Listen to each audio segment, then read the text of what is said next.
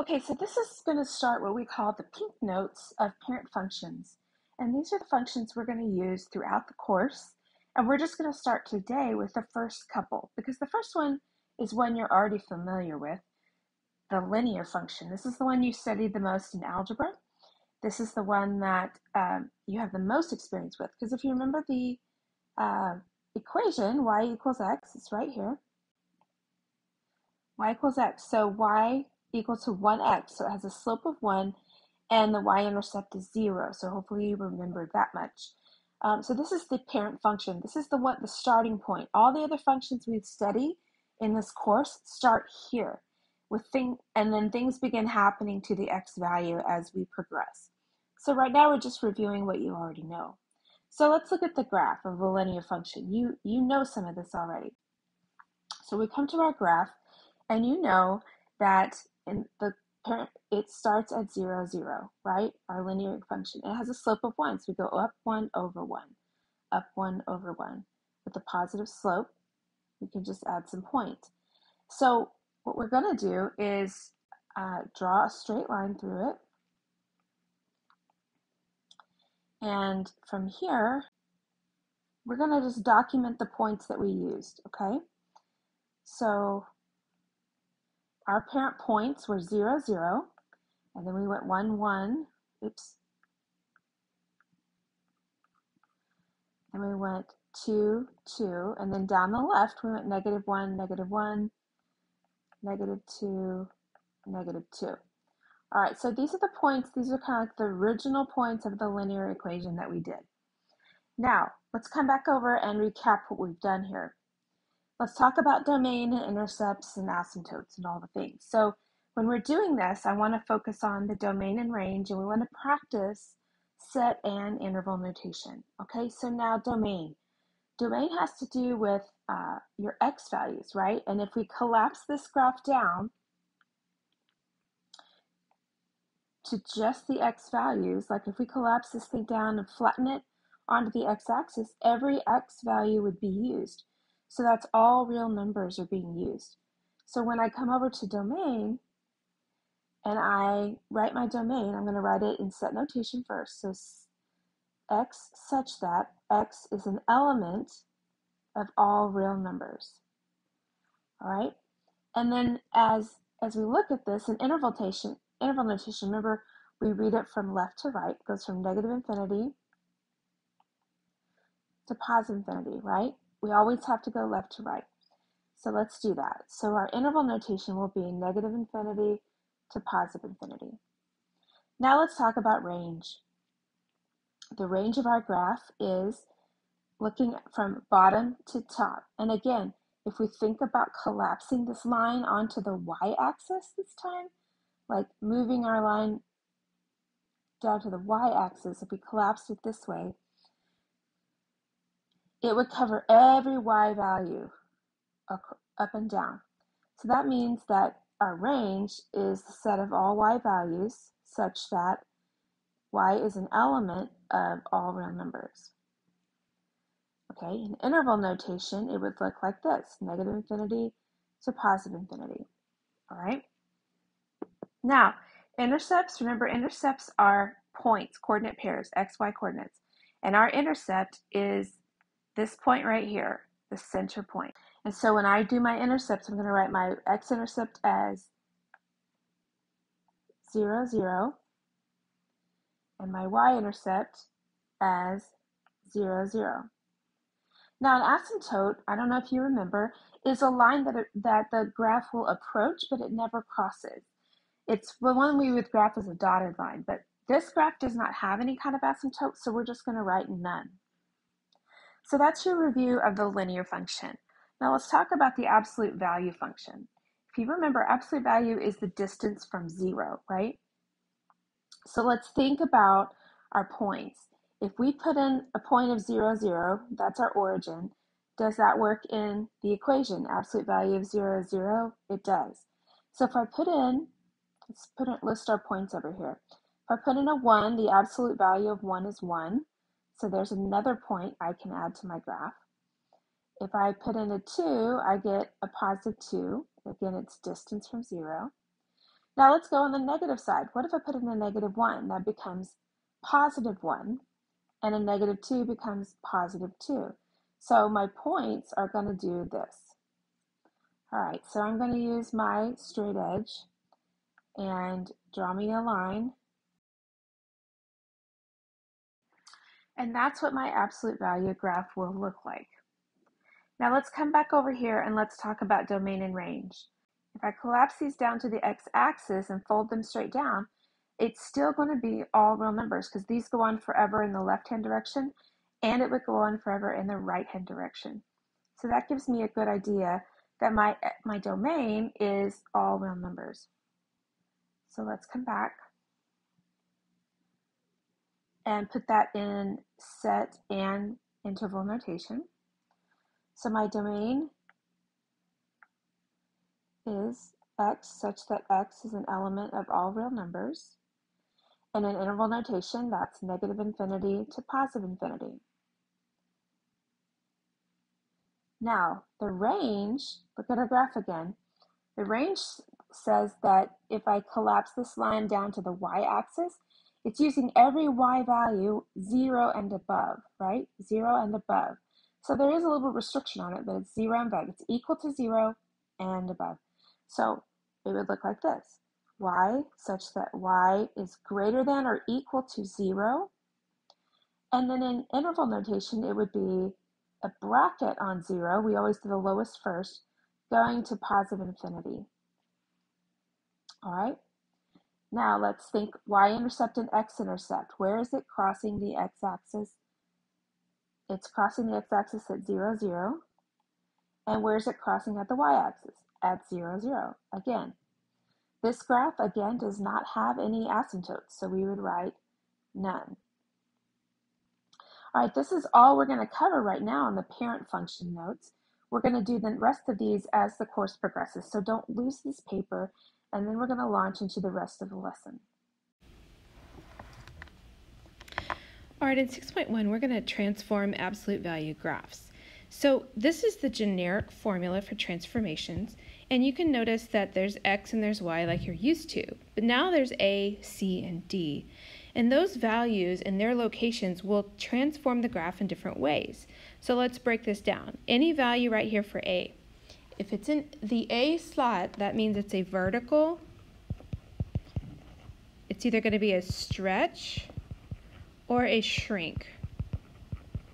How do you know if it's a stretch? Well, if that a value is greater than 1, it's stretching the graph. If a is between 0 and 1, meaning it's a decimal or a fraction, it's going to shrink it. Now D, let's jump over to D. This is going to be moving the graph up or down. So we call it a vertical shift, okay? Up or down, so this one follows logic. If it's positive, it's going to go up. If it's negative, it's going to go down. Now C is, notice it's in the absolute value bars. In the future, it could be in the parentheses, but it's associated with the x value. And it always goes opposite logic. And what it's doing is a horizontal shift, okay? This is a vertical shift over here. That's a horizontal shift. So by opposite of logic, I mean this. If C is positive, that means it's going to move to the left. You would think it would go right, but it moves left. If C is negative, then that means it's going to move the graph right. Now, we're going to put this into play with each of these functions on the paper, but notice our instructions here. Our instructions say this: state the transformations with regard to the parent function, graph each function, and then state domain and range using set notation. So we're still using set notation. So let's look at number 1. Let me zoom in a little bit. Number 1. So the first thing I want to do here is state the transformation. The -3 is going to move my graph down 3 units. Okay. Now, how do I graph that? Well, it's absolute value, so I know the basic shape. The down 3 means I'm going to take that origin point that was right here, that starting point that we had, I'm going to move it down 3 places. 1, 2, 3. And nothing's changing with my slope. It's still a slope of 1 going in this direction. And then a slope of -1 going in this direction. So it still looks like the V, so make sure your lines are good and straight. So there it is. Now, the third thing I have to do is set notation. So x such that, now let's look at our x values on the graph. If I collapse this down to the x-axis, it's going to use up all my x values. So that means it's going to be the set of all real numbers. So x such that x is an element of all real numbers. Now let's switch our gears to y. If I look at this, okay, these arrows pointing up are going to use up all these y's, but it's going to stop right here at -3. It exists at -3, but it's going to stop there. So that means that my y values, y is greater than or equal to a -3. All right, that's what it looks like to do these transformations. Let's try. Let's look at number 2. So if I look at my equation, the x plus 1 is within the absolute value bars. So that's going to be a horizontal shift. And since it's a plus 1, remember it's actually going in the opposite direction as logic would tell you. It's going to go left 1 unit. So I'm going to take my origin and move it left 1. And then I look at my slope. My slope is a 1 up here. So I'm just going to go up 1 over 1. Plot me some points and draw the lines.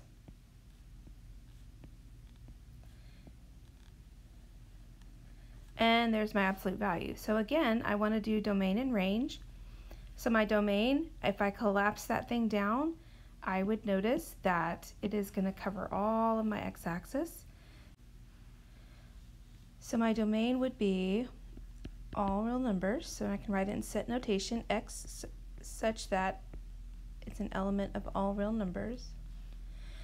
Now the range, if I collapse it down, it's going to cover all the y-axis starting at 0 upward. So my range is slightly different. It's going to be y such that y is greater than or equal to 0. Let's try the next one. So inside here, that means it's -1, so that means it's actually going to move right 1, and this is going to be up 3. So I'm going to take my original point and move it right 1 and up 3. Have a slope up here, an a value of 1. So it's just going to go up 1 over 1 as it continues off the graph. Then I can think about domain and range. So domain, if I collapse it down to the x-axis, all my x values are getting used, which then means my domain is beginning to be all real numbers again. Maybe, hopefully, you're beginning to see a pattern here. What about range? Range, I need to look at where's my y values. Well, it starts here where y is 3 and it goes upward, but that's it. It's not all real numbers, so it's going to be greater than or equal to a +3. So what you're going to start noticing is that our domain is the same. Anytime we do absolute value, it's all real numbers for domain. Now there are limitations on my range, so don't just assume all of it is the same. Let's look at number 4. All right, so this one, it looks like the parent function, but we have a -2 here. Now the negative means it's going to reflect over the x-axis, so it's going to go upside down, and the 2 is going to be a vertical stretch by 2. So I'm going to treat that like slope. Let me show you how to graph that. So my origin is staying the same, and I'm just going to go down. So I'm going to go down 2 over 1, down 2 over 1. But I have to do it to both sides. So it's opening down, and it has a slope of 2. So let's think domain. What x values are being used? Well, because of those arrows, everything's getting used. So my domain would be, again, x is an element of all real numbers. The range, y, where's my y values? My y values start at 0 and they go down. So y is less than or equal to 0 this time. Look at number 5. Lots of stuff going on here. What is that 1/2 doing? Well, that's a vertical shrink by 1/2. We'll treat that as a slope in a moment. What is the plus 3 doing? It's moving it left 3. The minus 5 is down 5. All right, so let's find our new origin. Let's go left 3, 1, 2, 3, down 5, 1. There's down 5. Now, to do the 1/2 shrink, I'm going to treat it like slope. I'm going to go up 1 over 2, up 1 over 2. There it is. Now I just go the other direction until it goes beyond my graph. Okay, so you know the drill by now. What's my domain? Well, hopefully you're seeing it. It's going to be all real numbers because of those x values. So x is an element of all real numbers. My range, where's the y values? Well, the y values start down here where y is -5 and then they continue up. So y is such that y is greater than or equal to a -5. Look at number 6. Now number 6 is a little weird because this 1 is hanging out here and this negative is there. So when you see a value like that, you want to move this to the back. Now it's not a -1, it's a +1. So it's going to, that negative is with this 1 right here, that a value. So -1, absolute value of x minus 2, that one moves to the back, becomes a +1. It always is a +1, we just don't write it when it's in the front. So now let's look at our transformations. What's going on? Well, the -1 means it's going to reflect over the x-axis. The -2 means it's going to move right 2. The +1 is going to move it up 1. All right, so let's graph that. It's going to right 2 up 1, and it's reflected down, but it has a slope of 1. It's just going downward. So it's just going to go. Okay, now let's do domain and range real quick. Domain, again, all real numbers. So x is an element of all real numbers. Range, where's my y values? Okay, they start here at y is 1 and then they go down, okay? So I need to indicate that y is less than or equal to a +1. All right, that's how I'd graph that. Now let's look at this bottom portion. All right, look at number 7. We're going to write an absolute value function matching the description. So we're going to start with the parent function, translated 12 units up, 6 units left. So 12 units up means I'm going to put a +12 in the back of the equation. What about 6 units left? That's going to be in the absolute value, and it's going to be opposite the direction I want it to go. So if I want it to go left, I need to put a +6 in there. So my equation would be f of x equals absolute value of x plus 6 plus the 12. Number 8, parent function is stretched vertically by a factor of 8, translated down 7, right 3, and reflected over the x. Okay, so let's break this down. Vertically stretched, so that means an A is 8, that's in the front, right? Translated down 7, so that means that k is a -7, it goes in the back. This is in the front. Right 8, so h is going to move, right 3. H is 3, but when I put it in the absolute value, I have to write it opposite. And then reflect it over the x-axis. That means that A is negative.